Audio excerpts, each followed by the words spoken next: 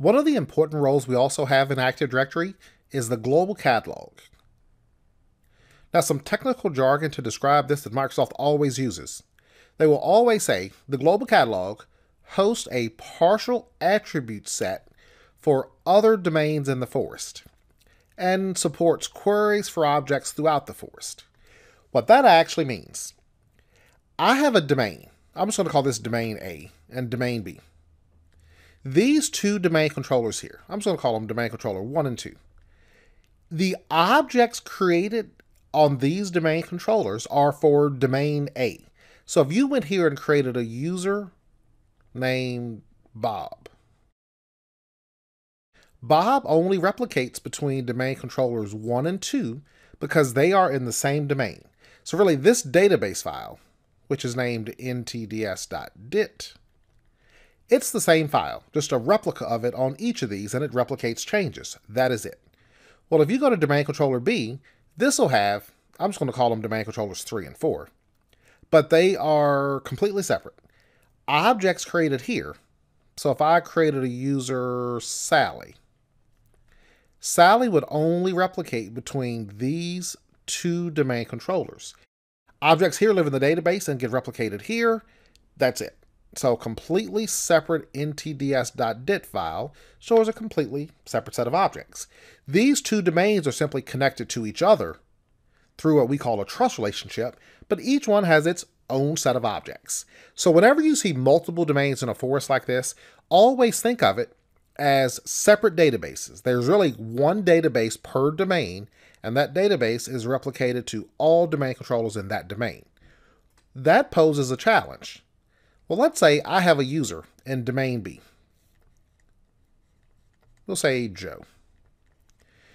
Joe has his computer. Joe wants to search for someone's email address, say Bob's email address. The problem, when Joe opens his email client, Microsoft Outlook or whatever it is, if his client only connects to domain B, then he would only get a list of users from domain B and email addresses for those users. Well, he wants to see everyone's email address. So what the global catalog does, you enable that on your individual domain controllers, and it stores a copy of users from other domains. So let's say this domain controller here, domain controller 1, I'm just going to say GC for global catalog. Down here, domain controller 3 is also a global catalog server. What that means, not only does domain controller 3 replicate objects to and from domain controller 4, now it also replicates objects from domain controller 1, the other global catalog server.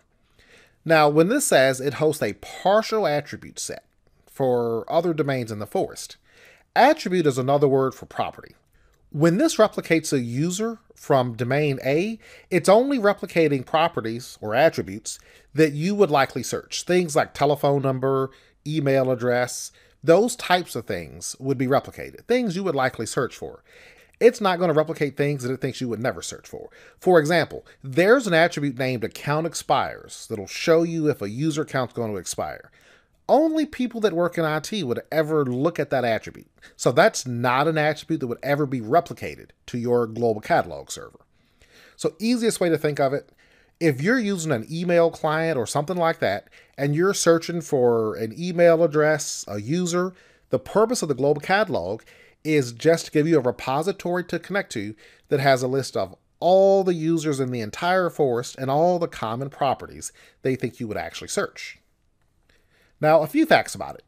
In a single domain, it's recommended you configure all the domain controllers to hold a copy of the global catalog. Now, the reason for that, something like Outlook, the global address book in Outlook, it is designed to query the global catalog. And again, we'll just write GC for global catalog. So that's embedded in the application. It actually queries your DNS server saying, can you tell me where this global catalog is? That's all automated. So we don't have any interaction with that. It's just how it actually works.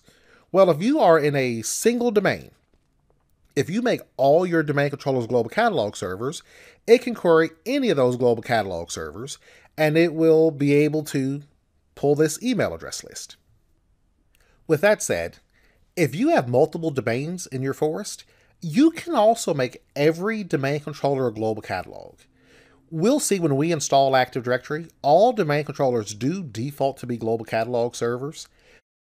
If you are in an environment where you have multiple sites, as in like physical locations, you should make at least one domain controller in each site a global catalog server. The advantage for that, if my domain here is in Vancouver, and my domain here, domain B, is in New York City, if you do not have a global catalog server in the New York City domain, then every time your users query something through Outlook, like an email address or anything like that, that request has to go all the way back to Vancouver. So it would just be more efficient if you had a global catalog in each of these sites. So anything users query, they would simply query the domain controller and the site they're actually in. So at a minimum, one per site.